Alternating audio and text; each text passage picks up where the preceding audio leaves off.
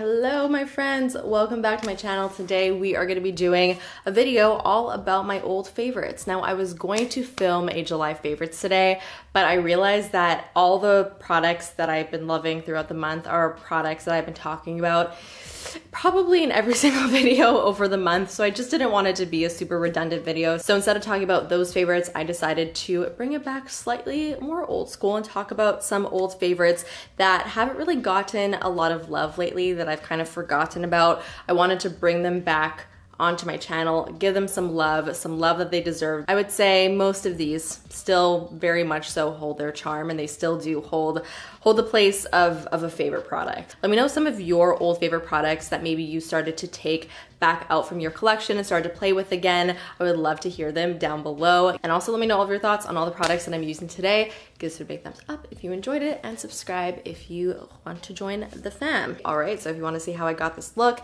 and all of my old favorites in action, great into it. So we're gonna start off everything with the skin. I'm gonna go in with my primer. This is my Hourglass number 28 primer serum. I don't even know why I stopped using this primer. This is probably one of the best primers for dry skin, especially if you have textured dry skin. This is honestly kind of a miracle worker. It's a thick serum-like texture that is very, very moisturizing, but because it has this very thick texture to it, it glides over any texture on your skin, and it just provides the smoothest, oh my god, what? The smoothest, silkiest, and also very, very hydrating base for your foundation to sit on. It's pretty much like a face oil, but on steroids. So it's really fantastic. I really used to use this all the time, especially in the winter time. This is also kind of a lifesaver for more matte and full coverage foundations. It just allows those heavier foundations to sit better on a drier skin type. If you do have oily skin, I would probably stay far, far away from this. You're not gonna like it, but if you have normal to dry or even combo, this is fantastic. Okay, I could not do this video without mentioning the It Cosmetics CC cream. This is such an OG for me. At a certain point on my channel, it was kind of one of the only foundation products that I would mention. I feel like at a certain point, I was just kind of known for this product because I would use it so much. What I really love so much about the CC cream is that it's very natural looking, but even though it is a CC cream, it actually still has really good coverage, like close to like a medium or even a full, depending on how you build it up, but it's just always going to look fresh on the skin. It's a very hydrating foundation that's never going to look cakey or heavy, so it's just so good for every day, and it just hasn't gotten a lot of love, so I'm really excited to put this on my face today because I feel like it's been quite a while. So I'm going to be using the shade medium today because I am a little bit more on the tan side, and a little bit of this stuff really does go a long way, so I only put about a pump and a half. I'm gonna zoom you guys in so you could really see. I am in daylight today, so you're gonna get a pretty good representation of what my skin is looking like in real life, and just look how fresh that looks. It's really the best way to describe this product. I really need to pull this foundation back out. It's not fair that I'm keeping it locked up in my in my makeup collection. Okay, so now moving on to concealer. I don't know why I feel so excited about this, but I'm going to use my Bare Minerals Bare Skin Complete Coverage Serum Concealer. For me, I feel like this was the OG hydrating concealer love of my life. I discovered this, and this was probably the first concealer that I used that I was like, wow, this is actually making my under eyes look hydrated and slightly moist, which I really love, and it's not making them look extra dry or crepey or not nice. Similar to the It Cosmetics CC cream, I just have found other products that are very similar in formula that are also very hydrating and look really good underneath my eyes that I've just, you know, used over this guy because they were new and exciting. And this was old and not maybe as exciting, which is a horrible thing because obviously it's still a wonderful makeup product. So we are going to be using this today. Again, I'm very, very excited to pop this on. So I'm going to just put a little bit right directly underneath my eyes in the little socket area, and then right in the inner corner. The texture of this concealer really is so beautiful. It really does feel like a serum. Like it kind of has a very slightly oily texture to it, but not oily in a way where it's gonna, you know, like break down your makeup or anything, but just enough that it just makes your under eyes look fantastic, especially if you have dry skin. I also really like the coverage of this concealer, especially for everyday. It's not so full coverage where it's going to completely blank out your under eyes or anything like that, so it does stay very, very wearable. It does have a little bit of translucency to it where you do see your natural skin and your natural texture through, which is definitely not a bad thing because it still brightens up the under eye and it still does the trick, but it still just looks really soft. It's not like a stark, intense concealer. So as you could probably tell, it's a little bit light for me because I am on the tanner side right now. So I'm gonna take another light concealer that I used to love and use all the time and kind of use it to brighten up some areas on my face. This is the one and only L'Oreal Magic Lumi highlighter. I feel like there was a certain point in like old school beauty guru YouTube where every single person would use this product. This was always very famously compared to the YSL Touche Eclat highlighting pen. So this isn't really necessarily supposed to be a concealer, but this is instead supposed to be more so a brightener. So it's just supposed to add a little bit of lightness and brightness to wherever you put this on your face. It's not necessarily supposed to conceal or correct. So I always like to use this as kind of like my highlighting pen throughout my face because it didn't really have coverage to it, so it wouldn't add any heaviness to my face, but it would still add that light, which is what I was looking for. I am gonna use the shade 862. Oh, and by the way, for the Bare Minerals one, I used the shade Fair when I probably should have used light, honestly. And I'm just going to use a little applicator just to draw this in a couple areas on my face. This product combination is truly A+++, chef's kiss all around. Moving on now to powder. Oh my God, I have not touched this powder in such a long time. I was actually watching one of my old videos the other day because I was doing some like product research for a new video that I was doing, and often I'll go back, watch my old videos, kind of see what I spoke about. And in that video, I mentioned the Armani Luminous Silk Compact. And I was like, oh my God, why have I not used this product in so long? So this is one of those powders that will not make your skin look dry, but will instead just kind of leave a nice airbrush filter on your face, at least from what I remember. We're gonna see today. I have not used this probably in like 2 years, so we'll see. This is in the shade 4.5, by the way. So I think I'm gonna use this to set, kind of just like over here, I guess, on my nose and underneath my eyes. Just using a very small amount of the powder. That's what the powder looks like. It doesn't look heavy at all. It's not quite as like smoothing and airbrushing as I remember it. I definitely have other powders now that I feel like do a bit of a better job at that.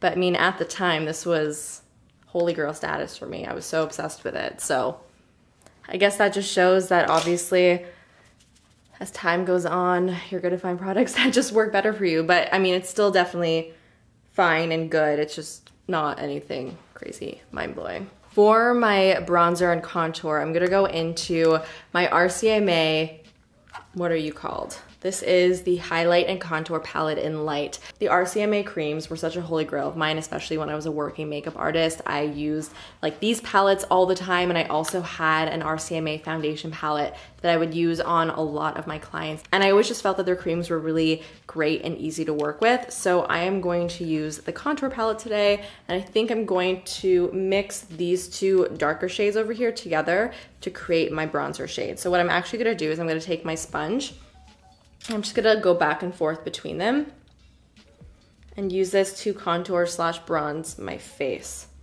Hopefully this little color combo is gonna work with my skin tone right now. This little palette was such a holy grail of mine, specifically for this color right here. This is the perfect contour color. It's just cool tone enough that it mimics a shadow, but it's not too gray where it just looks off on the skin. I feel like over the last year or so, I've kind of strayed away from a lot of my contour powders. And I typically just go in with just bronzing powders to sculpt my face. But every time I go back into a contour powder or a contour cream, I always question my ways because it really just makes such a big difference. The creams though are quite kind of like sheer and easy to build up. So that actually looks really nice. I do quite like that. All right, for the blush, we're gonna be dipping into the Tarte Amazonian Clay 12-Hour Blush in the shade Risque. This is a really pretty neutral blush with a bit of like a pinkier undertone. I was obsessed with this at one point. I remember I used to talk about it all the time. It's quite a soft blush. It really doesn't have a super intense color to it, but it's very, very warm. It's really pretty. It is definitely a very wearable blush. So I believe that this is probably the very first cream highlighter that I ever purchased. This is MAC cream color base in the shade Shell. I actually remember buying this product and not fully understanding how cream makeup worked on the face, but I bought it anyway, and this became one of my favorite highlighters. It's actually quite a beautiful highlighter. It's very reflective, but still more on the natural side. And it really just makes your cheeks pop. Look at that. It's so intense. And it has a really nice, very, very, very soft pink undertone. It's kind of like a champagne pink. It's so pretty. Okay, I need to get a fresh one of these because this one may even be, or probably is honestly expired. I mean, there's no mold on here. It smells totally fine, but I've had this in my collection for a really long time. So I think I probably could just go to refresh this, but it's so freaking beautiful. I even want to see if they have more shades. I love this. All right, it is now time to do the eyes. I am going to be using my one and only Urban Decay Born to Run palette. This is still probably one of my all-time favorite eyeshadow palettes. There's so many reasons why I like this. I think that this is such a well-rounded palette that kind of has a little bit of everything. You have your great basic neutrals. You also have some really fun colors in here, like these raspberries, blues, greens. A couple years ago, I even used this palette for my full face of makeup, even for my foundation. Like I literally created a foundation shade out of this palette, which was kind of crazy. So I will link that video down below if you want to check it out. It's from, again, a couple years ago, but it just kind of shows how versatile this palette actually is. So I'm gonna start off this look by mixing Weekender with Still Shot, the kind of nude color and the peachy color, just to create a transition shade. And I'm just gonna sweep that above the crease. I already put a little bit of concealer on my lids, just enough to prep them for the shadow. Okay, now I'm gonna go into the shade Riff, which is the mid-tone matte brown up here. It's a really nice warm brown. And on a more precise blending brush, it's my MAC 217S. I'm gonna just put that in the crease and blend it out. Okay, I'm gonna go into Punk, which is probably my favorite color from this palette. It's a gorgeous, really, really deep purpley brown color. I'm gonna pack this on the outer corner of my eye, kind of in like a wing shape. And then I'm blending whatever's left over on my brush, just lightly into the crease. For my lid shade, I'm going to go into Good As Gone, which is this cool toned metallic brown, another one of my favorites in this palette. I'm actually gonna apply this with my finger. Just pack it on the rest of the lid. So to go in with a pop on the lid, I'm gonna go in with another old favorite. This is my Stila Magnificent Metals Glitter and Glow liquid eyeshadow in the shade Kitten Karma. When these Stila liquid eyeshadows came out, it was like glitter was reinvented because it just made glitter application so much easier. You didn't need to use a specific primer or specific glue in order to get the glitter to stick and stay on your lid. These are so great because they're pretty much just an all-in-one product. You can either just swipe them all over your lid, or you can do what I'm doing, and that's putting it on the back of the hand and then picking it up with your finger or with a brush and then putting it on your lid that way for more of like a scattered effect. Look how stunning that is. Kitten Karma, still a beautiful shade. I'm even gonna put a little bit kind of like into my crease right here. I always like that look. I am feeling kind of a smoky look today, so I'm gonna go back into Punk on a little shader brush and just sweep that underneath my lower lashes. Make sure to connect it on the outer corner. For the inner corner of my eye, I'm gonna go in with my Laura Mercier Caviar Stick Eye Color in the shade Rose Gold. I used to use these Laura Mercier Caviar Sticks so often, especially the lighter shades, because I always felt like they really made the inner corner pop, which they do. And they just last a really long time because they are creams that set down. So I'm just gonna pop that right on that inner corner, and look how reflective that is. It's so beautiful. You know how sometimes your inner corner highlight could just disappear really quickly? I always found whenever I would use these creams, they would really stay in place the entire day and they would stay nice and bright. For my mascara, I'm gonna go in with my Benefit Roller Lash. This was probably my go-to favorite mascara before I discovered the Hourglass Caution. I haven't used this in so long, but from what I remember, it's a really great curling mascara. Excuse me? I get very stubborn with my mascara, and I kind of always stick with the same thing because when I find something that I really love, it's pretty much like the only thing that I use. So as of late, I've kind of just been circling between the new Hourglass mascara, the Hourglass Caution, and then the Ilia Limitless. I totally forgot how good this product was. It's doing just a really good job of literally curling my lashes. Like, it's making my lashes go straight up, or rather like curled up. And it's also separating them, lengthening them, and volumizing them. It's literally doing everything. Like, holy shit. Before, after? That's quite impressive. Fully forgot how amazing this mascara is. This is going back in my everyday vanity. Wow. For my brows, I'm gonna go in with my Anastasia Dip Brow in Ash Brown. Another old favorite of mine. The Dip Brow is very good if you want a very long wearing brow that will literally not move off of your face, but you do need to be careful with it. It is kind of a tricky product to use. The trick is really to use as little product as possible, because otherwise you're gonna get a very, very blocky, intense brow. So you wanna take an angled brush, pick up some of the product from the tub, and then what I like to do is I like to kind of smush the product into the brush in the cap and also remove some of the excess. And then use that to gently, very gently, do small hair-like strokes throughout your brow. And you're gonna get something that's nice and soft.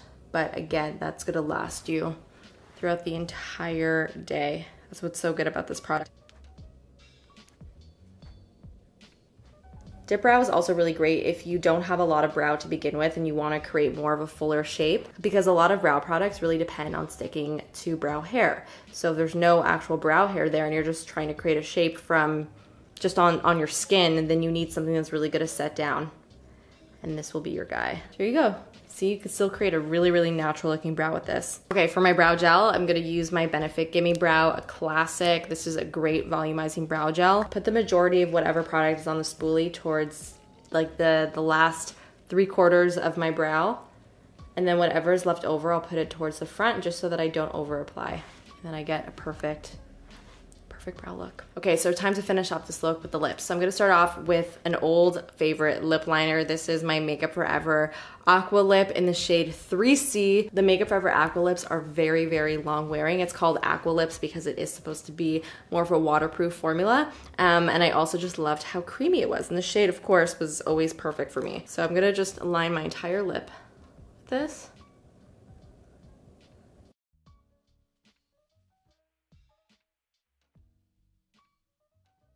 So for the lipstick, this is such a throwback for me. This is the By Beauty lipstick in the shade Leche. This is just pretty much like a pinky nude. It's a really great, comfortable matte formula. It's very creamy, so it doesn't feel drying at all. The color is actually very pretty. For the gloss, Buxom White Russian Baby, of course, a classic. It's actually a really nice nude lip combo. All right, guys, that is it for the finished look. I'm actually very happy that I did this video. I think I always need a little reminder of some old products that I used to love. So I really hope that you guys enjoyed today's video. Let me know all of your thoughts down below on the products that I used today, on the look that I created.